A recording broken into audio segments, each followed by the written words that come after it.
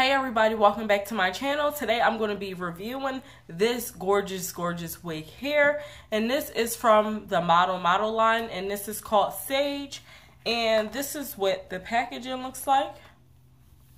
So as you can see there, it's a very pretty wig. It has lots and lots of layers, and I do have her in the color number 2. So one of the things that makes this wig very unique is this has very flexible parting. So it goes 5 inches across and then 4 inches back. So that is a lot of parting space. Also coming out the package, I felt the part looked really realistic to me. So this is what my part looks like here.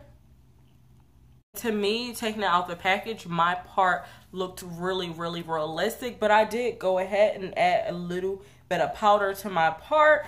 But let me show you guys what this parting space looks like.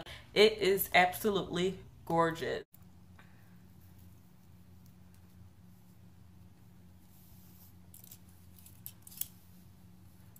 So as you can see, it's not as defined as my part, but to me, I feel like it still looks pretty good.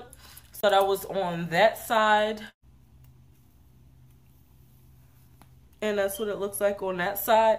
So as you guys can see, it is plenty of parting space. So with the Swiss laces, it does tend to rise a little bit, and just in case the wind blow, I did go ahead and take a black Sharpie and fill it in the front, because if you don't, once you cut the lace and you know your hair is flying in a wind outside, you will still be able to see that tan color. So I did go ahead and add a black Sharpie all around the hairline on this wig. I want to say this wig is about 16 to 18 inches. It is the perfect length. I love it.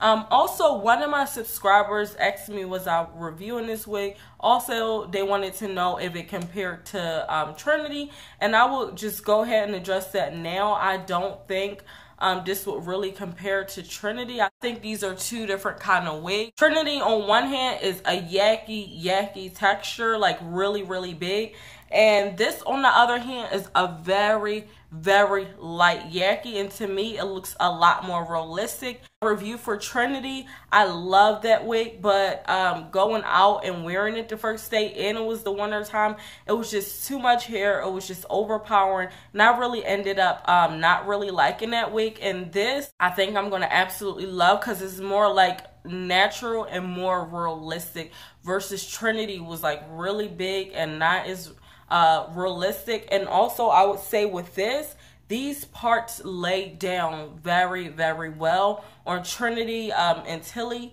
the Freetress units, they didn't lay down too flat. With this, I didn't do anything to make it flat, like it kind of already came flat. So that's one less thing to do with this wig. This wig is heat iron safe up to 400 degrees, so just in case you wanted to go ahead and style it or add curls, whatever you want to do, you are safe to do so. This does have your 2 combs in the front, 1 comb in the back, and also your adjustable straps.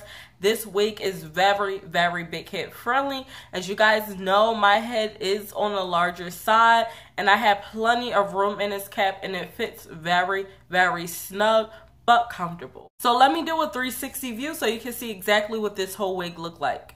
So this is the front, this is the side,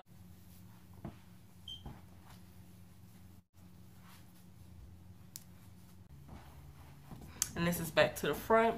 Yeah, I really love this wig. I love how realistic it is. I love how you can part it at different angles. Let me show you guys what it looks like as a side part. So this is what this wig looks like with the left part. So I really like it. I'll definitely be wearing this as the left part. So this is what it looks like as a right part. So thank you so much for watching my video to the very end. Please do not forget to hit that subscribe button and thumbs up this video. And if I forgot anything, I'll leave it in my description box, so don't forget to check that out. And if you have any questions, leave it down below, and I will catch you guys in my next video.